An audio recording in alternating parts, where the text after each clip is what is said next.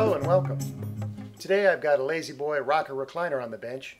I've already removed the back, turned the bottom of the chair upside down, and removed the floor base as well. And I'll link to those two videos that already show you how to do that procedure if you want to check that out.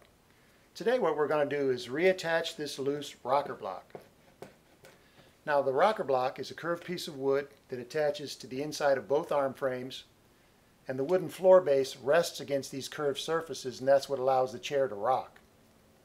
I'll show you one up close here. There's a pre-drilled hole towards the end of each block where they install dowels, and towards the middle here you'll see three small holes where the rocker springs are attached. Now these other holes are where someone tried to reattach this block from the outside when it started to become loose to keep it from coming off.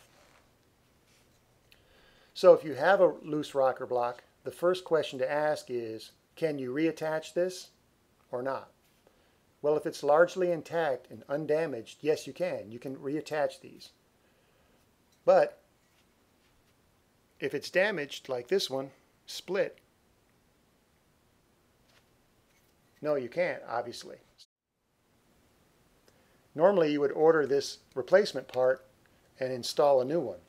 However, about 2 or 3 years ago, the last time I tried to request a set of these, I was told they're no longer available separately. So if you have a rocker block that's damaged and you can't reuse it, can't reinstall it, the only way to repair this issue now is to order an entire new arm frame. The new arm frame will come with one of these already attached and installed. However, replacing an arm frame is obviously a totally different procedure and more involved than just reattaching this rocker block. But if you need a replacement block, I would recommend you try to order a set from Lazy Boy anyway, in case they do again become available at some point in the future. The worst case scenario is they'll tell you, no, you have to order an arm frame. So Lazy Boy parts, to order those, go through the manufacturer or any authorized Lazy Boy dealer. So hopefully when I get this one off, it won't be damaged and I can show you how to reattach one.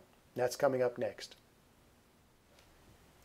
Okay, I'm going to start by completely removing this rocker block, which is still held on by a screw or two that's installed from the outside of the arm frame. To access those screws, I'm going to have to take loose the bottom of this outside arm panel and peel it back. So let's do that next.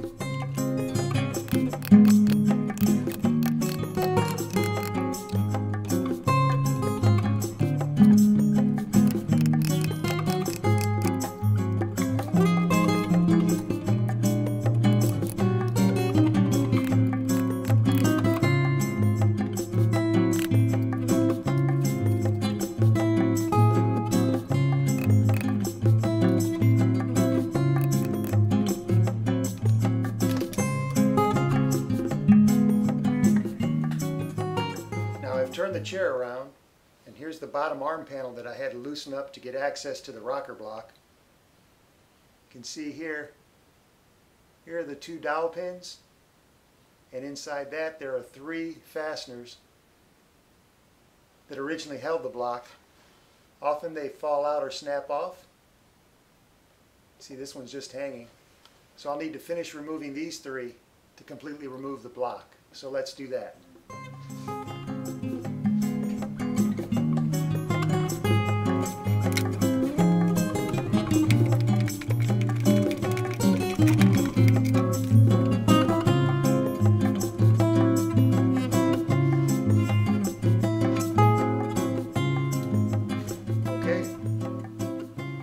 Here's our original rocker block, and it's not split or damaged. We'll be able to reuse this and reattach it. Next, I'm going to remove these 3 screws to remove the rocker spring, but I'm going to leave these spacers in.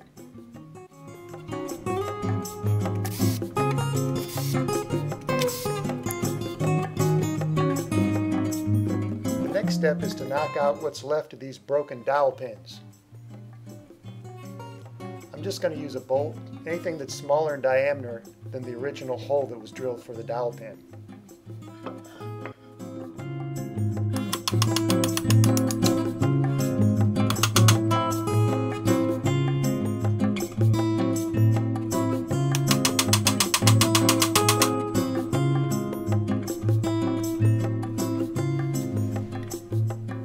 This one I couldn't knock out, so we're going to have to drill it out. I've got a wood drill bit that's smaller in diameter than the original hole that was drilled for the dowels.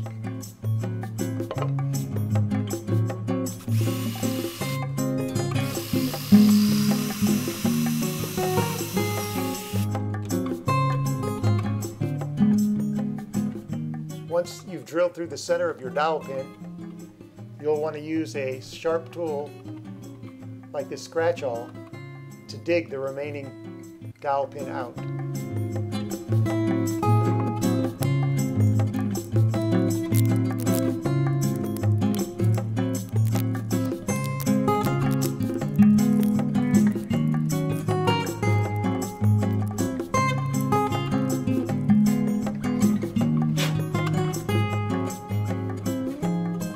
It took some doing. That was more glue than I usually see on these. We got the two dowels out. Next, we're going to take some 100 grit sandpaper and remove this old glue residue from the back side.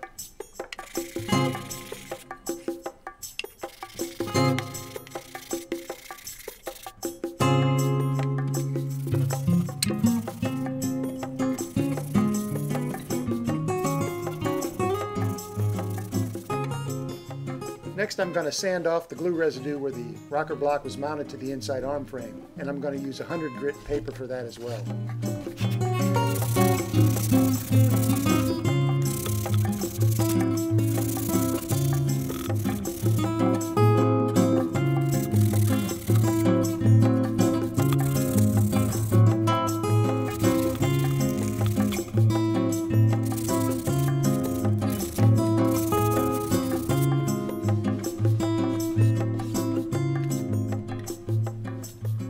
Prep work is done. We've got our rocker block sanded and also its position where it's going to mount on the inside arm frame.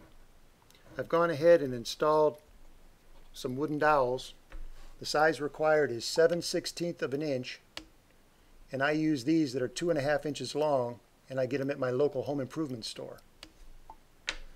So let's dry fit this, make sure everything fits properly.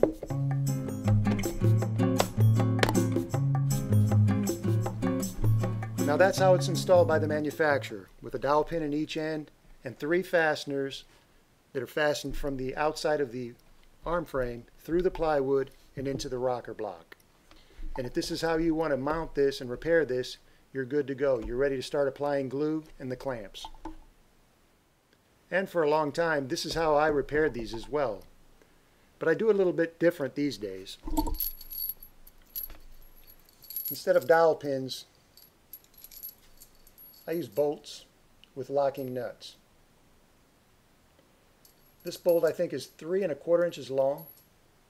I use a washer at each end and 1 locking nut. The advantage to using these bolts, there are 2 actually. One, obviously they're stronger than wooden dowel, they're not going to break off. And the other is, when you install these and tighten them, they act as clamps. So you already have a clamp on each end of the rocker block. As far as the thickness for the bolts, I get the largest size that the hardware store has that will fit into the pre-drilled holes for the dowels. Now there's going to be a little play, and you want to be sure that you mount this in the exact position that it needs to be. So if you're using the wooden dowels, it already is in the exact position. But if you're going to use the bolts, you need to mark this position before you install your bolts. So let's do that.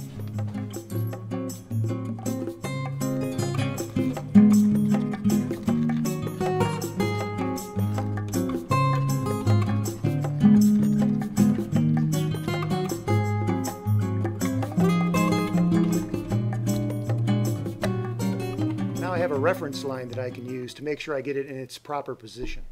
So let's glue it and put it in. I got toward the end of shooting this video and I noticed that I left a part out, the part where I glue and attach the rocker block. I actually finished that repair, and when I was checking the block on the other side I noticed it was loose. So here we are a day later and I get to show you how to glue and attach this block. I use Titebond wood glue. I'm not being compensated to say that. This is just the product I use. I'm going to put a thin, even layer on this side of the block. I'm going to use my reference line here, attach it with the bolts, get it lined up properly, and then put a clamp in the middle.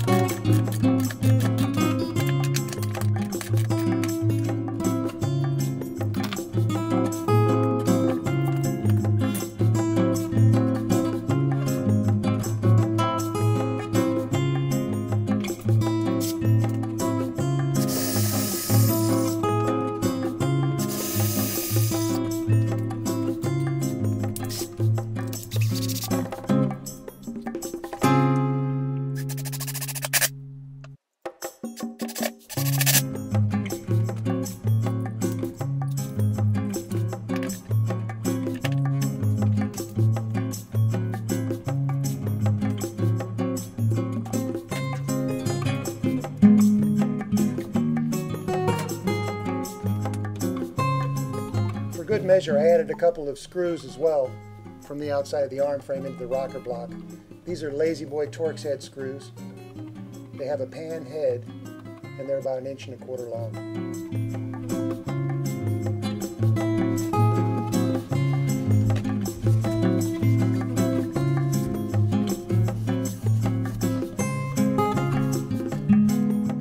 Once the glue is set up, we take the center clamp off. Then we reattach the upholstery and reinstall the base and the rocker springs. I'm not going to show that here because I have some more work to do on the mechanism of this chair. But if you want to see that procedure, I'll provide a link to my video how to install and remove Lazy Boy rocker springs, and that includes spring and base removal and installation. Okay, one final tip on this procedure. I tell all my customers that I do this repair for, sure, using the bolts makes this stronger than it was originally, but that doesn't make it indestructible. That's it for now. Thanks for watching, and I'll see you next time.